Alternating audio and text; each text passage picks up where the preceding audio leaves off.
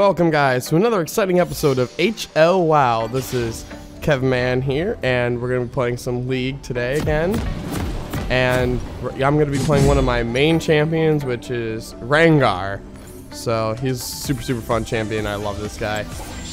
Have Mastery 7, which I should probably, I know in the video. There it is, right there, young Mastery 7. So Rengar actually got changed in this season with the Assassin update, and I've had to actually adapt how to play him. I honestly, my opinions on him is I kind of actually like the old Rengar better. You know, it was much simpler to play him. You know, you didn't have to, like, the Q wasn't actually like a AoE weird thing. It was just an auto attack empowered reset. So but the new Rengar actually, in most cases, I would actually say is better than the old Rengar, because now you have your empowered W actually is a QSS basically, which today is busted basically. It's broken. Like, that is, as an assassin should not be able to have a QSS ability. Then we have the empowered Q, which is basically just, you know, you can use 2 Qs instead of 1 Q. And then you have the empowered E, which is a root. The same exact thing as the previous time. But now your stacks actually decrease as time goes on. So if you notice, I actually used quick cast only with Rengar, and I think a few other champions like Vigar or something, but I really don't play Vigar that much. So we're going to start out at red, and then we are going to go to Wraiths, which these things just wreck face. So I'm kind of have to kite him, then use my AoE Q, get some health back with empowered W, and then we're going to go to Gromp. This is the path I like to take the most. Because what happens is when you go to Gromp, you hit level 3, and then you can do the, I don't know what it's called, Scuttle Crab, and that way you'll get health back, and then by that time your smite will be up for your blue, so then you can do that, and then you can do your wolves, and then you just go back and base. So another thing, if you noticed, is I don't really use the empowered W for health back most of the time, and I use the empowered Q because you just clear faster. So I recommend you just use the empowered Q when you're level 3. Only though when you're level 3. Now right there I use empowered E because Aru is CC and Scuttlecry dies easier when it's CC'd. So only reason why I use empowered E there. So now we're just going to be doing the blue. Smite's almost up. Q. W, T, oh, I used W there. Huh. Okay, well, I shouldn't have used W there. I should have used empowered Q. Then going to wolves, and then we're probably going to back, and off this we're going to hit level 4. So basically we have an Ezreal jungle on the enemy team, and that is very strange. And it's kind of like the perfect game to play Rengar. Alright, so we're going to be doing Scuttle Crab again right here. I basically just based, farmed a little bit till 6, and that's about it. Rengar's ganks pre-6 are kind of trash, so you just kind of want to power farm. So here I come, gonna go push Swain, and I just pushed a vision ward right there. Use my words, Kevin. And so no, there's no wards. Smite him, so we get vision, easy kill right there. And then we get a stack because I'm Rengar. So now we probably don't want to gank Swain too much anymore. So now I'm looking at mid because I saw a counter gank opportunity. So I'm gonna ult, go on Jace instantly. He pops barrier, flash, snare, and then easy cleanup because Ezreal will die if he gets near me. So that was a really good counter gank by me. So, and that's one of the main things that you want to do with Rengar too. So I'm going in, I see Jace overextended, he sees me, but I am just too fed, so I literally just dive in. He flashes, he uses barrier, he's dead, you know. And over here, I overstay, shouldn't have done it, flash, and then I just die for it. Rookie mistake, basically. So So I see Ezreal, so I instantly don't. One of the best things with Rengar is just do not panic and just do it. Like there's not, just go for it. Like, you know, no fear. So if you play like that, then we get the flash from Mouse because he would have died if he didn't. If you hesitate when playing Rengar, it's not that, you don't want to do that. So we get a big fight right here. Mouse uses ult on Zig, so I know it's okay to just go in. And right here, we're just trying to clean him up. Good clean up by Vayne. I snare Jace, and then Vayne just basically gets a free double, and we get the tower. So definitely worth it. And then I'm gonna just push this way back.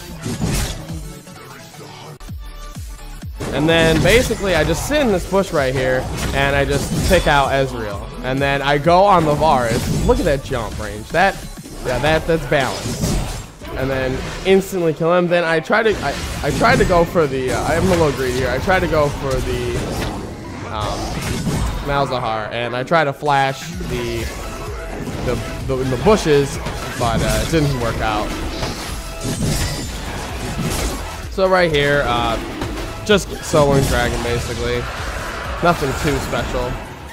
I see Varus, so I'm gonna ult. I was going to ult, but then as soon as I saw Varus, I saw Malzahar, and I was like, oh, no, because he can just hit R and wreck me.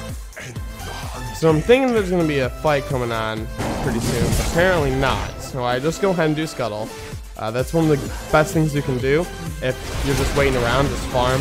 And then the fight starts. So then I ult in, I Youmu's, and then I'm like, you know, I'm gonna just kill Varus and just insta-kill him, and then just run out because I have QSS. Like, that's not, yeah. And then even Vayne's like 80 carried 2017, like, it's not fair. Like, that was, you know, there wasn't anything the Varus could have really done.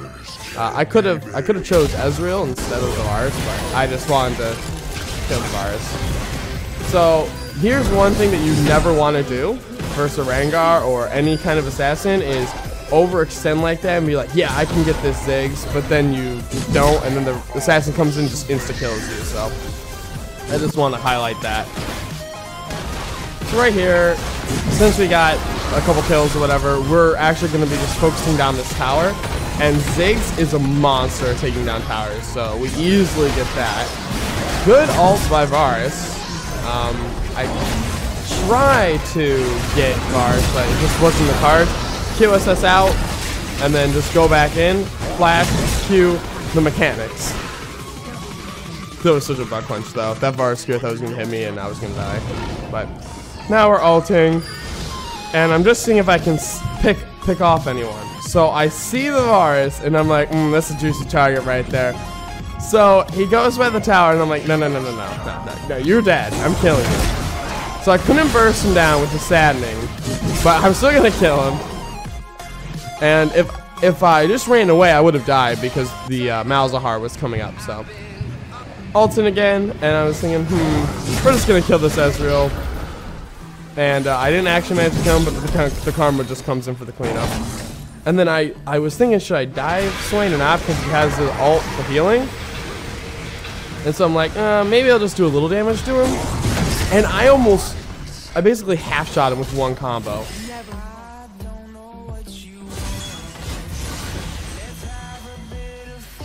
So basically just waiting for the tower now.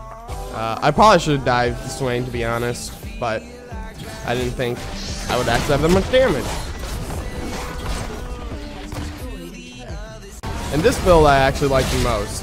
Going the Warrior enchantment, then Youmu's for the movement speed, Hydra, then IE. It's just so good. Like, you just want to kind of build AD, full AD now on him, because you insta crit whoever you whoever is like on your tracks or whatever it's called. Like, you're like marked basically, like Kindred, when you ult. Like, you see like Swain right there, so there's like the little mark. I would insta crit him, but I actually go for the Ezreal, and I just keep getting Malzahar ulted basically, which, you know, that's what he's supposed to do. But my team is basically wreck space, but the tower kind of destroys them, and we don't have our tank, so it was basically even trade. So we're getting the fire dragon right here. Good smite by me.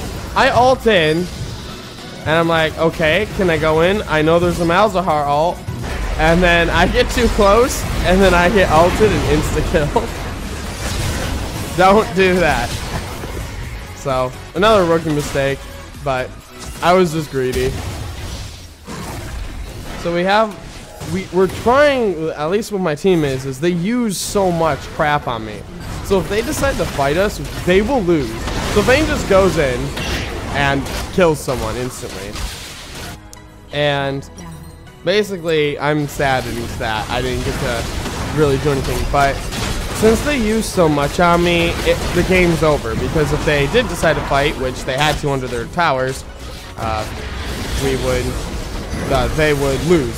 So they had to fight, and considering they used too much on me, we just basically easily cleaned them up. So that pretty much concludes today's episode, guys, of me basically one-shotting people and tilting Varus. So hope you guys enjoyed the content, and make sure to leave a comment below or a like. And I hope you guys like the content, and this is going to be Kevman 2 signing off. Hopefully we can get some more Rengar videos, because I love this champion.